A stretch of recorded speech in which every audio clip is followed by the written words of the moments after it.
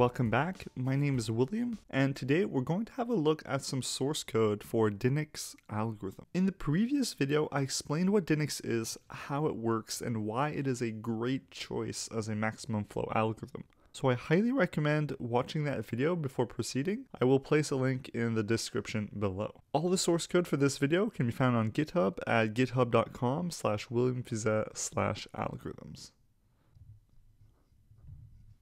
Okay, let's get started. Here we are in the source code written in Java. I laid out some instructions here in the header in case you wanted to get the code, play around with it, and run it yourself. Scrolling down, as before, you can see the familiar edge class. This class is used to represent an edge that connects two nodes with a certain capacity. It also has two important methods. Remaining capacity, which returns the true remaining capacity of an edge, along with the augment method, which updates the flow along this edge and also the residual edge by a certain amount. A little further down is also the network flow solver base, which acts as a template for all the different flow algorithms we have been implemented.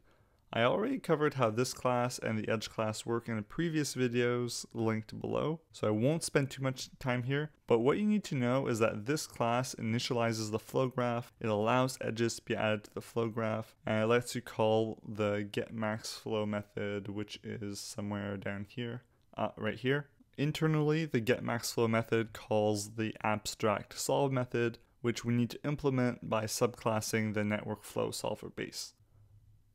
So the part we are really interested in is this Dinic solver right here. You will notice that the Dinic solver class extends the network flow solver base. The network flow solver base gets initialized when we call super by feeding it the three inputs n, s, and t. N is the number of nodes in our graph, s is the index of the source node, and t is the index of the sink node.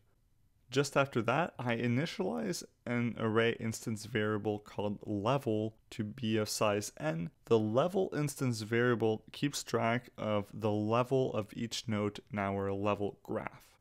Moving on, the following method is the solve method. Recall that this is the method that we need to override and compute the maximum flow in. Remember what we're trying to do. Dinic's algorithm begins by building a level graph using a BreadthFirst Search. That is the outer loop, and for each level graph, we need to find the blocking flow by repeatedly doing multiple DepthFirst searches from the source to the sink until the level graph is saturated and the blocking flow is reached. Once that happens, rebuild the level graph and repeat the process until the graph is truly saturated. Let's have a look at the BreadthFirst Search method. So the BreadthFirst Search method really serves two purposes. One is to build the level graph and assign a level to each node in the level array, and the other purpose is captured by the return value of the function, and that is to determine if we are able to reach the sink during the BreadthFirst Search phase. And if not, this means that the graph is fully saturated and the algorithm can stop. The first thing I do in this method is mark each node as unvisited by setting each entry in the level array to be -1. Then I initialize a queue data structure that we will need when performing the BreadthFirst Search. After that, I immediately add the source node to the queue. That's because we're starting the BreadthFirst Search at the source node. Since we're already at the source node, we can mark the distance to the source node to be 0. Once we start the BreadthFirst Search, loop while the queue is not empty. Each iteration, we remove the first node index we find in the queue and iterate through all the adjacent edges of that node. When building the level graph, we want to ensure two things. First, that the remaining capacity of the edges we take are greater than 0, and that we are selecting unvisited nodes.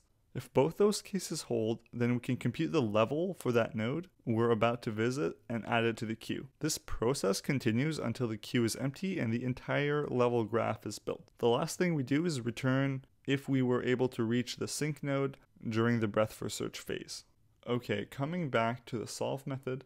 Now we understand how the BreadthFirst Search method works and how the level graph is constructed. Now let's have a look at the DepthFirst Search method. However, before we do that, there's a key piece of information you need to know about, and that is the next array in this method. The next array is part of the Simon-Evans optimization, and it is how we are able to prune dead ends efficiently. The idea is that since our graph is stored as an adjacency list, the list of edges going outwards from each node is indexed. And we can use this to our advantage to get the next edge to traverse, and skip all the edges which we know lead to dead ends. Say we're at node I and we take the first edge in our adjacency list for node I. Suppose that this turns out to lead us to a dead end. Well, next time, as in the next DepthFirst search, in which we encounter the same node, we should not take the first edge in the adjacency list for that node, because we know it will lead us to a dead end. The next array is a way of tracking for each node which edge we should take next. Each iteration, you want to reset the next array to allow taking previously forbidden edges. Alright, so we call the DepthFirst Search method and we pass in 3 arguments. The current node being the source, the next array, and the minimum flow along the path, which starts at positive infinity. Then for each augmenting path that we find, sum over the bottleneck values to compute the maximum flow. Alright, let's have a look at the DepthFirst Search method itself. The DepthFirst Search method takes 3 arguments: the current node, the next array, and the minimum flow along the path so far. This method performs a BreadthFirst search recursively, and we know we can stop searching when we have reached the sync node T. Then I capture the number of edges going out of this node. The for loop loops through all the edges while we have not tried taking each edge for the current node. The next edge to take is the next outgoing edge from this node at the index in the next array. The thing we have to watch out for is that we must ensure that the selected edge has a remaining capacity greater than 0, and that it goes up a level. Remember that we're always trying to make progress towards the sync, and taking an edge at the next level guarantees that. Unless, of course, it leads to a dead end, but we end up pruning those, so it doesn't really matter. So if all goes well, we get to enter the inner if statement. Inside the inner if statement, we call the DepthFirst Search method recursively, passing in the node we're going to as the current node, and the next array, and the flow as the minimum of the current flow and the edge's remaining capacity. The DepthFirst Search returns the bottleneck value along the augmenting path. After this DepthFirst Search call, we are unwinding the call stack, if you will, and we're going from the sync back towards the source. This is a perfect time to augment the flow for each edge along the augmenting path, since we already know what the bottleneck value is. So if the bottleneck value is greater than 0, meaning we actually found an augmenting path, augment the flow, which means to add flow along the forward edge and subtract flow along the residual edge. And once all that is done, simply return the bottleneck value. So assuming we were not able to take the selected edge from the current node, because it did not have enough remaining capacity, or it didn't increase in level, or we hit a dead end, or whatever reason, we need to mark the selected edge as invalid so we can prune it in future iterations. This is exactly what the next at ++ line does, which gets executed after the iteration of the loop. It increments the index of the edge to take at the current node. If we scroll down to the main method, you see that I show you how to set up a flow graph by initializing the flow solver and pushing some flow through the graph. In particular, this is the flow graph from the slides last video, so you can verify that the maximum flow we get should be 30. Wonderful. Thank you for watching. Please like this video if you learned something, and subscribe for more mathematics and computer science videos.